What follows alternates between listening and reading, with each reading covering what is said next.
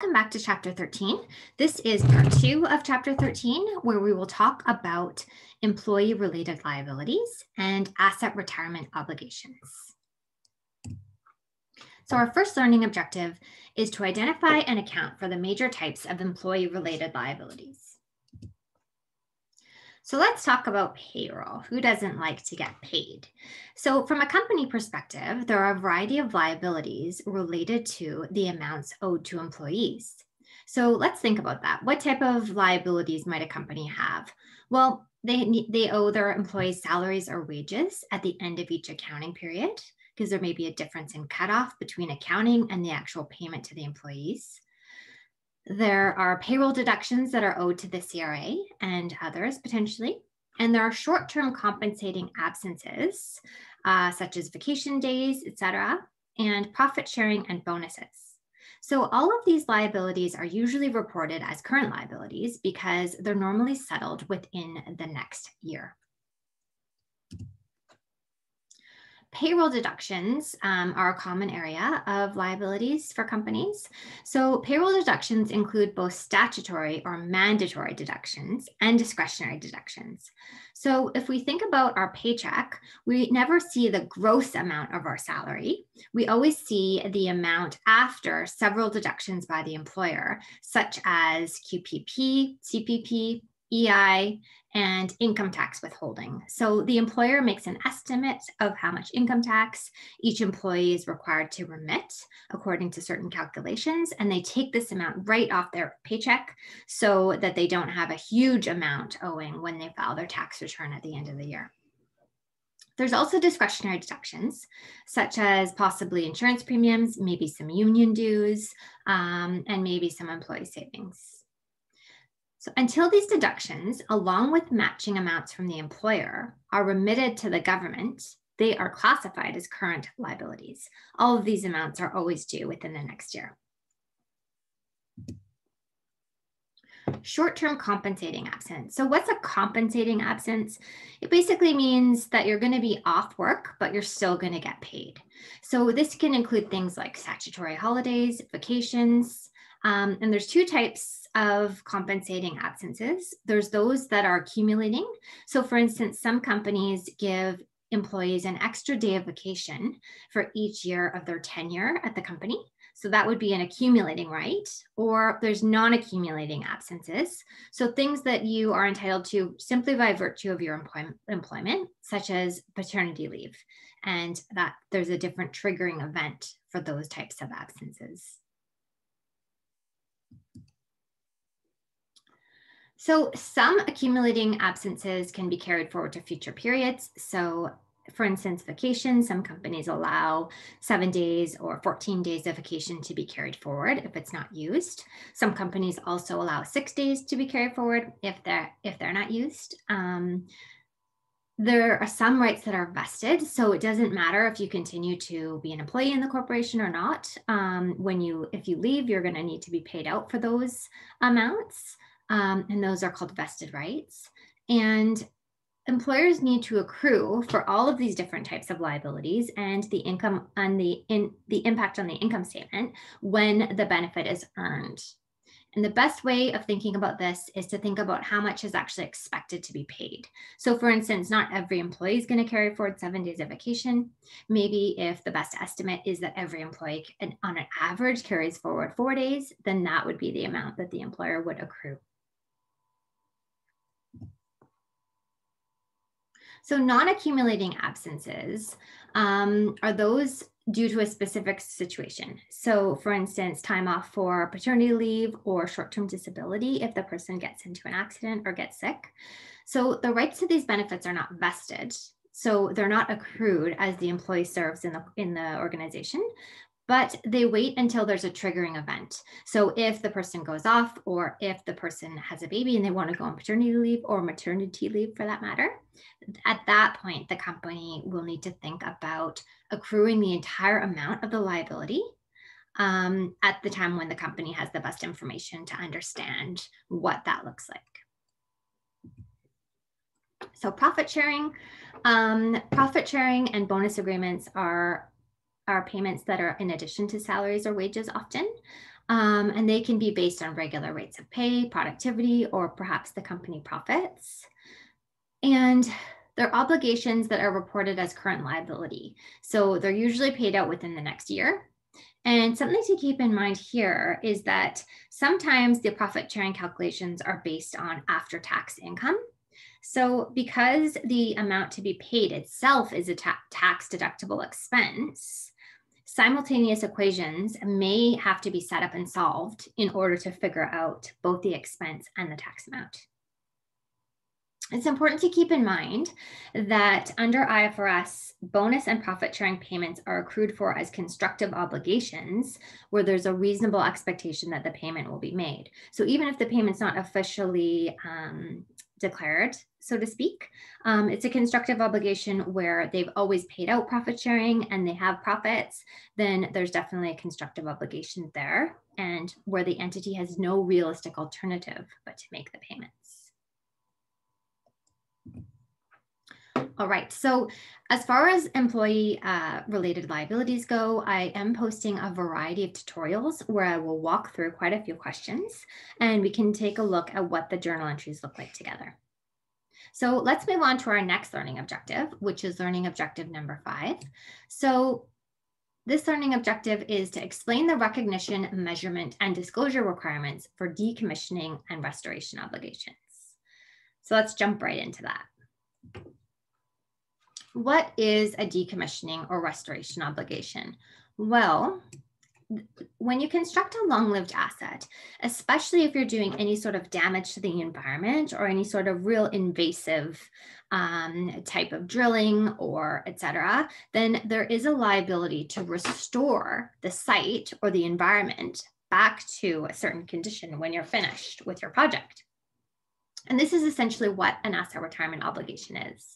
So some examples of an asset retirement obligation are decommissioning nuclear facilities, dismantling and reclaiming oil and gas properties, closing and reclaiming mining facilities, and closing and remediating landfills.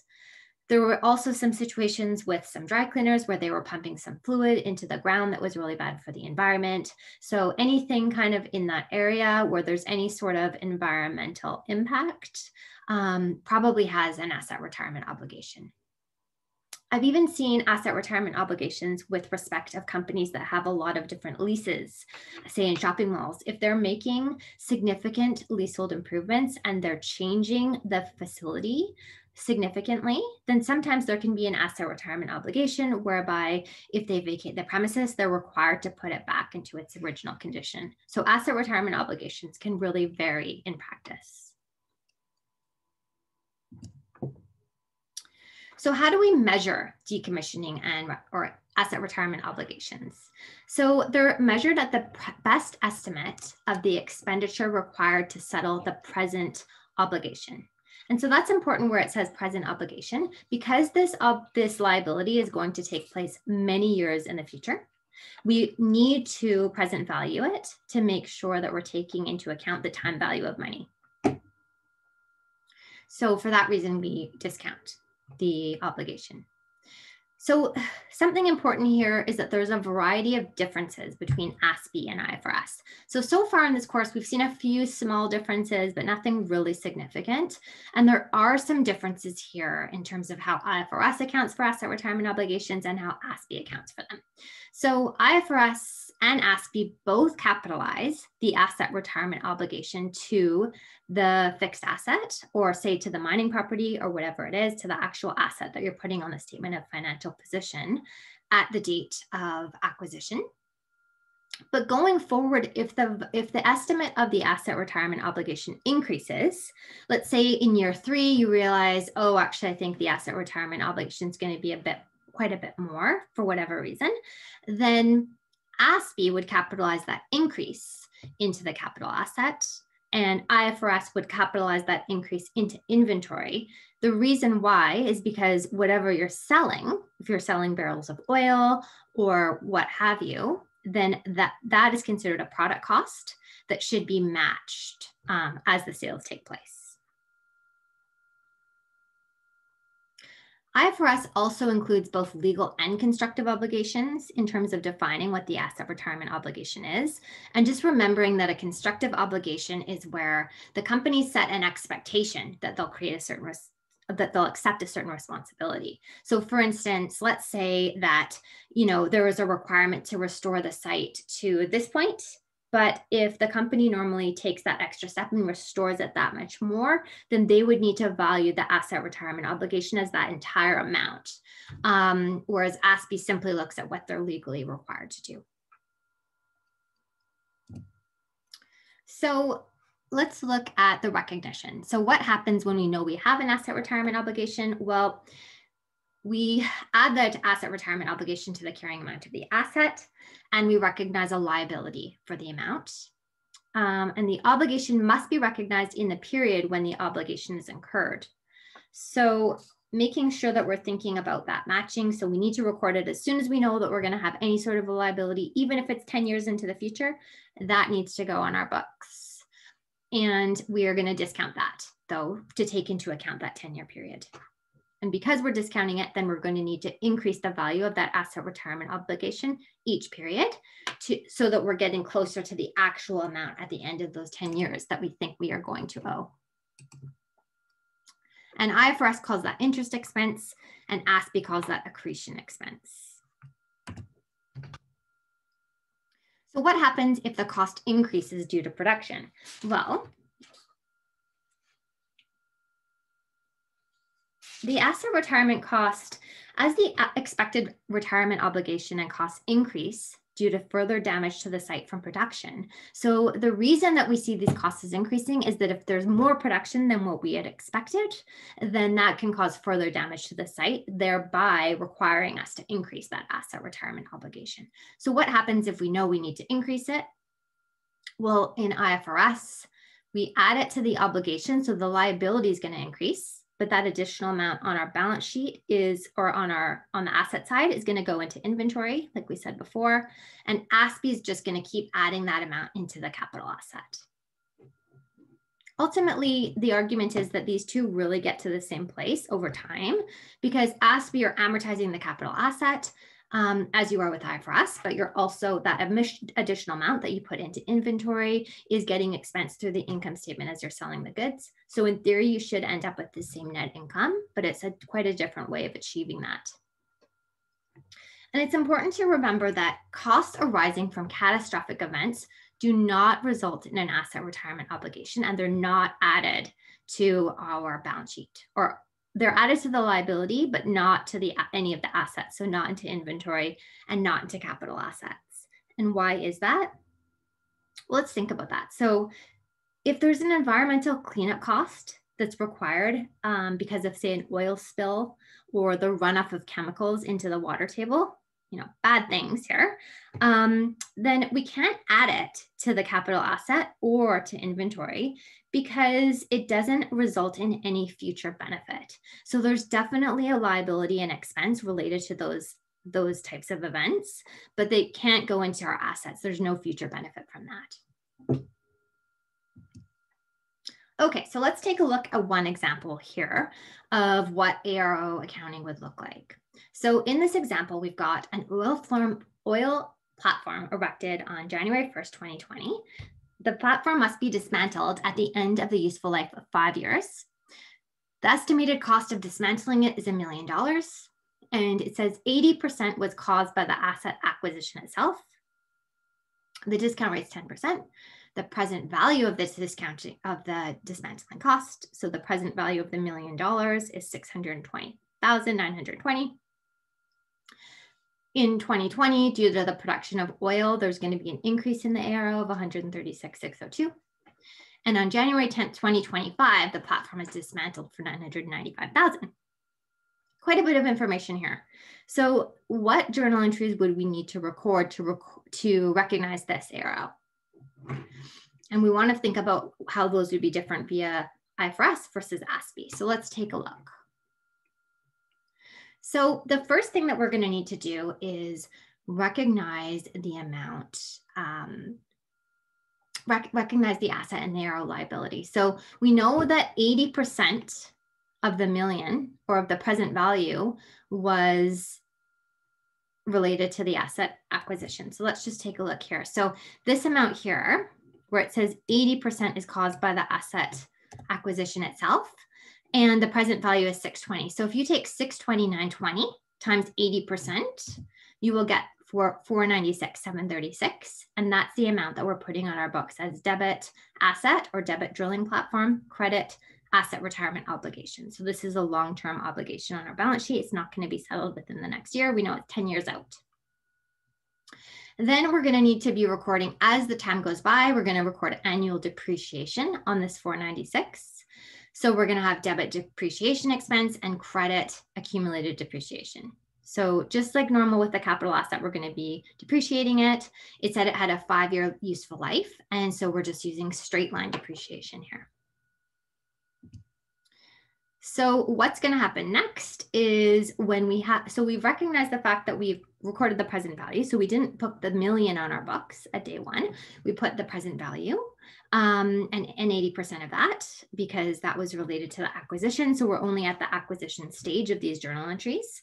So we know that we're going to need to increase that present value each year to get closer to our future value of $1 million.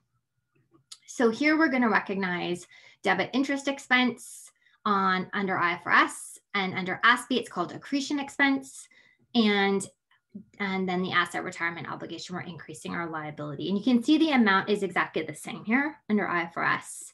And Aspie, we're just taking the 496,736 and we're increasing it by 10%, which was the discount rate.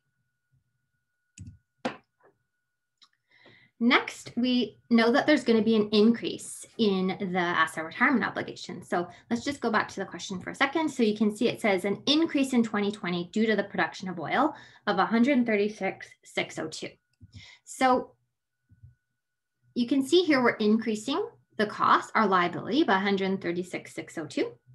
And you can just see the difference here between IFRS and Aspie. So IFRS is putting that increase into inventory, and Aspie is putting that increase into the capital asset or into the drilling platform. And both of them are increasing the liability by the 136,602.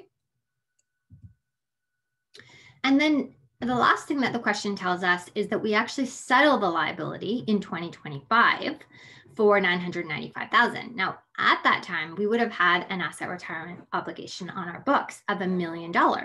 So we're actually, the actual obligation was $5,000 less than what we thought. And so you can see this entry here, we need to remove the liability from our statement of financial position. So we're going to reverse out the liability for $1 million. And then we're going to have the cash settlement of the $995,000. And then the balancing entry is a gain on the settlement of the ARO. So that's the end of chapter 13, part 2. So please take time to go through the tutorial questions and make sure that you understand how you would answer an exam question related to either of these areas.